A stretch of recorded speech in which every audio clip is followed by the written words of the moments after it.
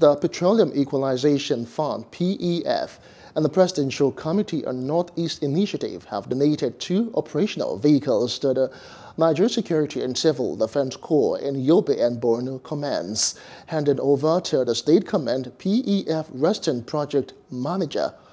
Oladimeji Adebija says the initiative is part of efforts to support the fight against insurgency in the region and to boost the morale of officers and men of the NSCDC in the 2 states. PEF, that's the Presidential Committee, has deemed it necessary to intervene in the Northeast region. So we are here to donate vehicles to security arms that also is in charge of the security around that region as well. Thank you very much for the donation of the vehicle in order to support the operation that is happening in Borno State. Hello, hope you enjoyed the news. Please do subscribe to our YouTube channel and don't forget to hit the notification button so you get notified about fresh news updates.